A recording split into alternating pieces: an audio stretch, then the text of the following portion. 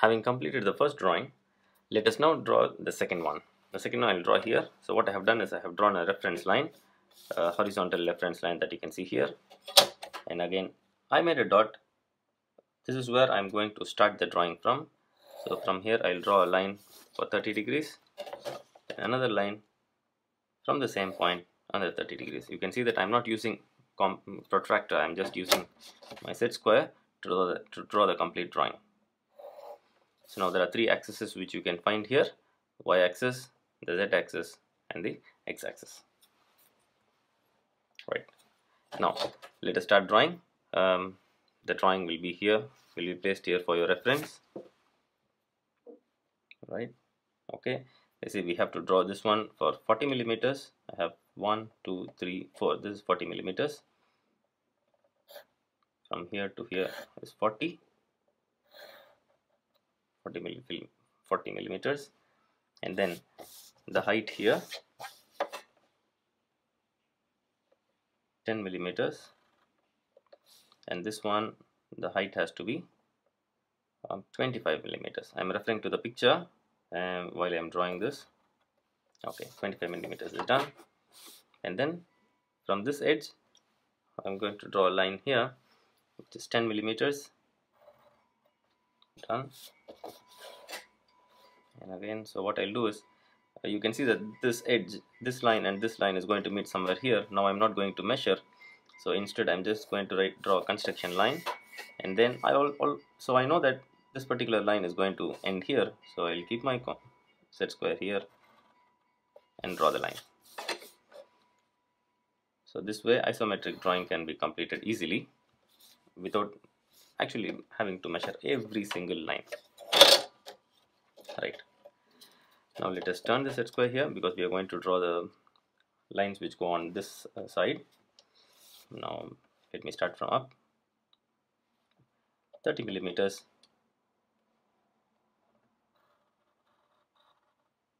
Okay, that's a 30 millimeter line, and again another 30 millimeters. 30 millimeters line.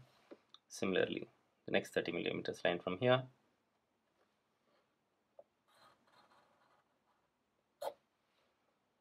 And then here they are asking us to draw a 15 millimeter line. So from here it goes 15.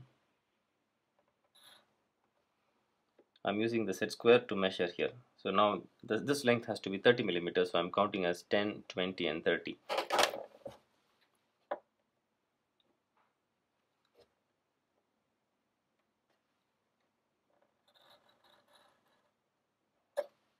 Millimeters. Now let me draw all the vertical lines. This is where the vertical line comes, right? And here I am supposed to draw a vertical line for 15 millimeters. Okay, there you go. That's a 15 millimeter line.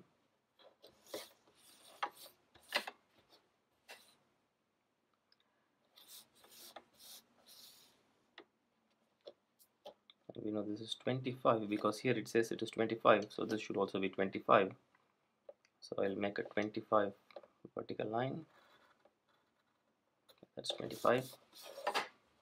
Now this edge has to be joined. So let me turn this at square and keep it like this, and then join it. Again another line here which goes 10 millimeters. It's 10 millimeters here. Move this at square. From this edge again draw it for 10 millimeters, like so. Let's join this edge like so. Okay, again whatever it is. Now this one is 15 millimeters, so I also bring this 15 millimeters, but if you are not interested to measure, it is okay. All you will do is we will just project this line like a construction line, and then I'll be using the set square like this. So that's the height which I have to draw. like so. Now join these edges.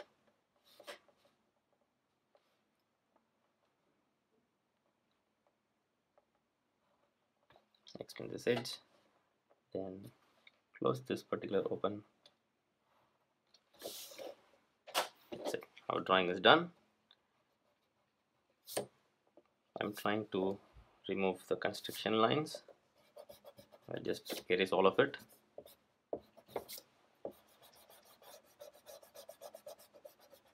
That's how it is. Now the drawing is done. Having completed the drawings, we will have to draw the dimension lines as well. So in this part of the video, I'm going to show you how to mark the dimensions in a given drawing. I'll show for this drawing. This one you can repeat the same thing. So first draw the extension line. Now I'm going to keep my extension lines almost 3 millimeters. For example, from here to here, that's the extension line. Similarly, here I'll draw extension line, and for this edge I can draw the adjustment. And when I'm drawing the dimension line, I'll draw the dimension line somewhere here like this, and then use the arrows. The arrow has to be sharp. Shade the arrowhead solid, and then you can write the dimensions here. Similarly, when you draw the dimension of this side, we'll do the same thing here. Draw the dimension line. After drawing the dimension line, use the arrowhead.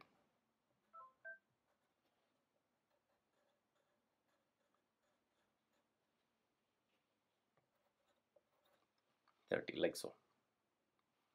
So I'm going to complete all the dimension lines from here on.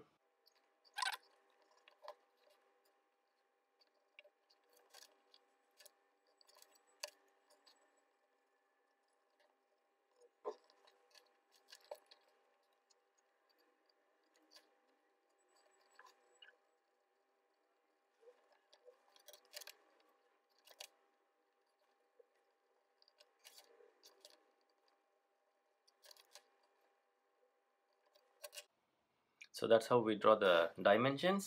The dimensions are also marked here. Now, similarly, you will have to mark the dimensions for this as well. Having completed both the isometric drawings and marked the dimensions, in the next video, I'll show you how to draw the orthogonal views of a given isometric drawing. We will consider one isometric drawing and draw the first and third angle view of the same drawing in the next video.